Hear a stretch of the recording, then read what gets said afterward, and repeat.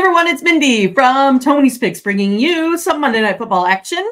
But before we do that, make sure you guys like, subscribe, click on the bell to get the latest notifications.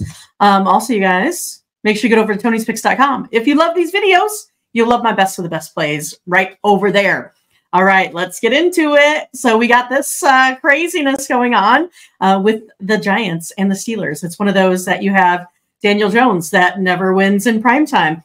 And you have this Russell Wilson guy who has continually not done as well during prime time. I mean, he started off hot when he was with Seattle, but hasn't done so well after that.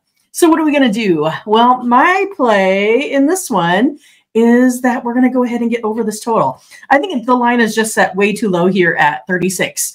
You have a Giants team right now that has pretty decent wide receivers. They are stronger overall than this Steelers team. Also, I like what Russell Wilson has been doing lately. Instead of about 4.7 yards per carry per play, we are now getting up to the 6.2, the 6.5 carries per play, or I should say yards per play, right?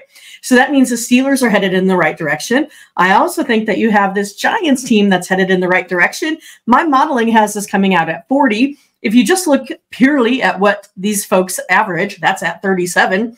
So, I mean, I feel like as long as we can get one touchdown per quarter, we're going to be golden. So we're going to go ahead and go over this total of 36. That will be my free play. But if you want my best of the best, make sure you pick it up at tonyspicks.com. It will be my guaranteed best bet of the day. So if that pick does not win, you get credits back to your account. So go ahead and check it out. I've been hot. Let's do it. Bye-bye, guys. See you tomorrow.